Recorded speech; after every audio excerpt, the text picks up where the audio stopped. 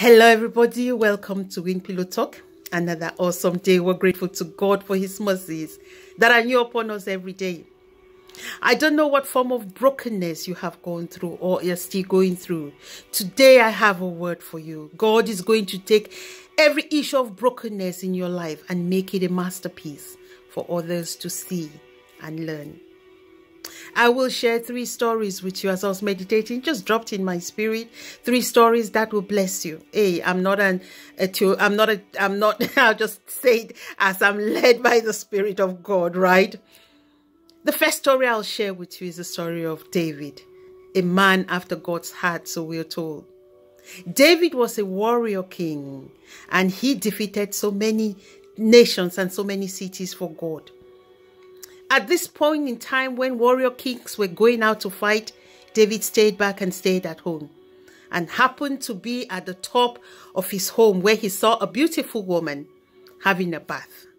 And of course, seduced the woman, raped her, and planned an act to kill the husband, and eventually did.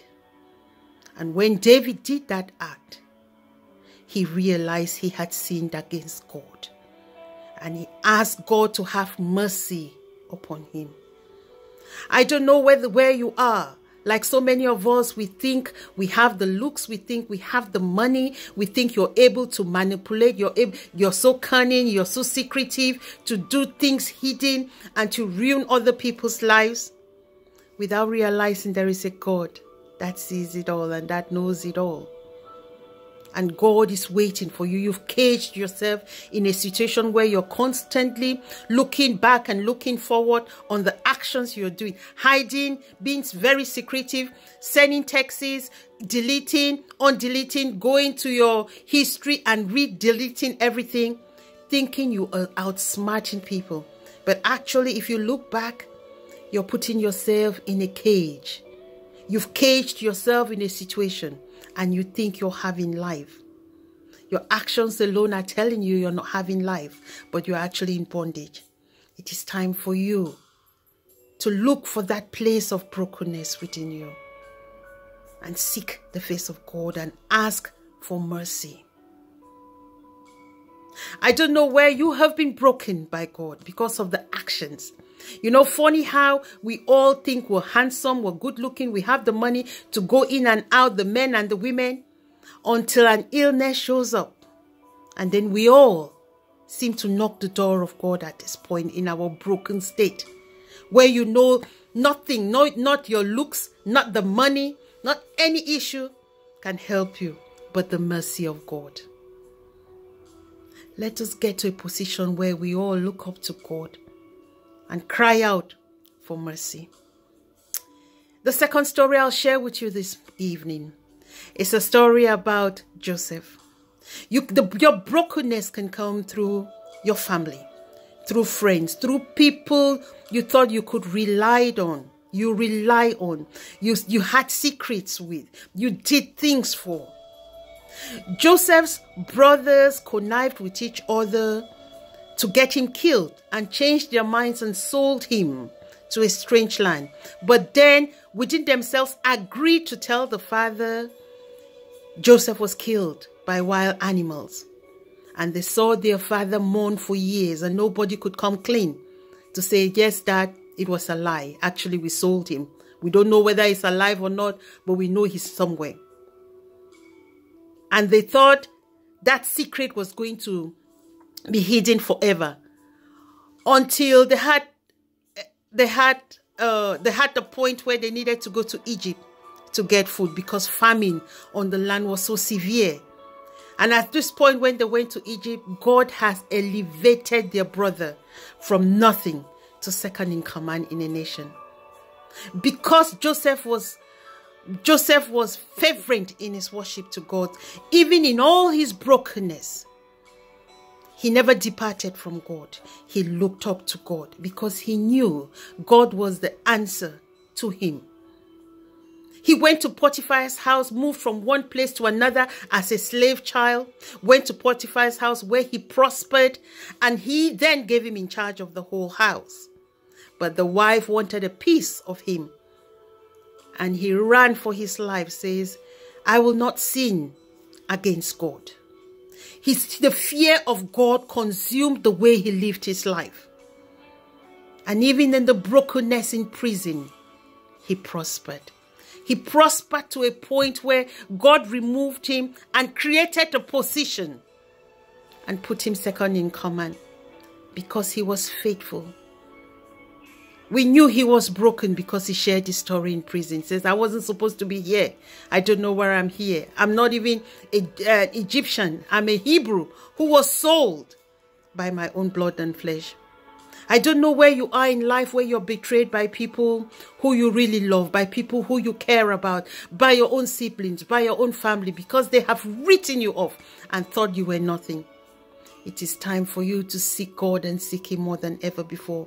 In your brokenness, God will elevate you to make you a masterpiece for others to emulate and copy. The last story I'll share with you this evening is a story about the prodigal son. He'd worked hard, they'd amassed wealth with his father, and he thought he could take care of himself. He was man enough to take decisions on his own without consulting anybody. He went to his father and said, Father, it's time for me. I want my own share of inheritance. I want to live my own life. The father said, really, you're entitled to. And he gave him the inheritance. And of course, like most of us, when we have money, what do? You start doing all the wrong things. You start taking drugs. You start chasing men. You start chasing women. You start drinking. You start doing all the useless things that derail you from the presence of God, which the prodigal son did. And of course, the money got finished. He started living like a peasant. He started living like a slave somewhere where it was unable for him to eat. And in his brokenness, he realized that even the servants in his father's house ate better than where he was and where he was sleeping. And he came to the realization of himself, saying, I will go back to my father and say, have mercy. I have sinned. Not only against you, Father, but I've sinned against God. Take me back as one of your servants in your house, that I may eat. Funny how in the brokenness, he realized with all the knowledge he thought he had, he didn't. Funny how some of us are living double life, triple lives, trying to do actions, make things and do the wrong things and take the wrong decisions. Thinking you're deceiving somebody, you're actually deceiving yourself.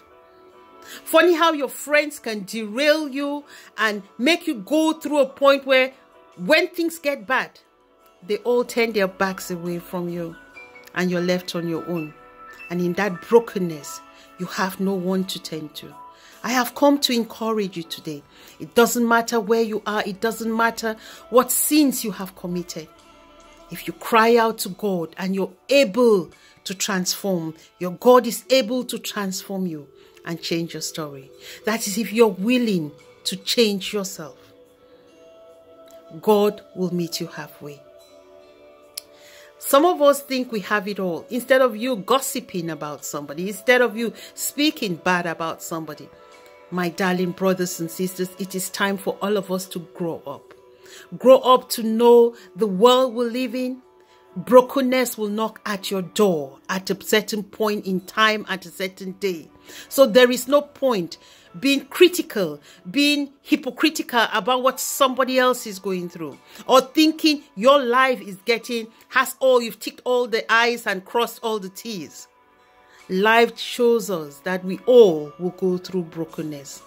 It is our duty to support one another, empower one another, hold one another to the finish line. The number of hours you spend gossiping about somebody, if you could just spend half of that hours praying for somebody, the world we live in will be a better place. The brokenness the person finds themselves in, they will come out quicker than you'll ever think or imagine. So in your days of brokenness, there'll be people also praying for you. For you and I to come to this understanding, for you and I to come to this realization, we need to dig really deep within ourselves to transform ourselves. Fill ourselves with the fear of God. Look up to God and ask Him to help us, have mercy upon us, clean us, Change our hearts, a heart to serve him, a heart to look up to him, a heart to be empowered by him, to help the next generation, to uplift the next generation, to empower the next generation, to look up to the Most High God and be a blessing to nations. Thank you so much. Love you guys. God bless. Bye for now.